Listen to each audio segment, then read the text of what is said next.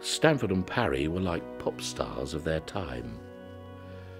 Their music was heard by thousands in concert halls and churches across the land, and is still loved today.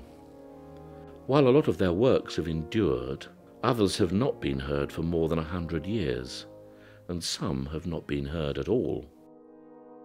So I decided to do something about this.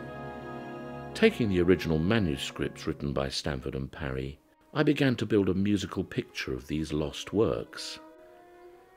The manuscripts provided the raw bones, but then I was faced with the task of editing them to make them available for modern performance. All the while, I was thinking, is that what Stanford and Parry would have done?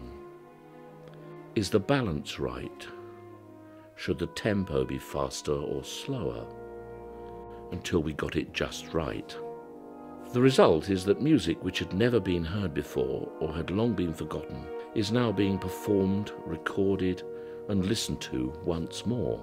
Works like Stanford's Mass, Via Victrix, and Parry's oratorio Judith deserve to be heard.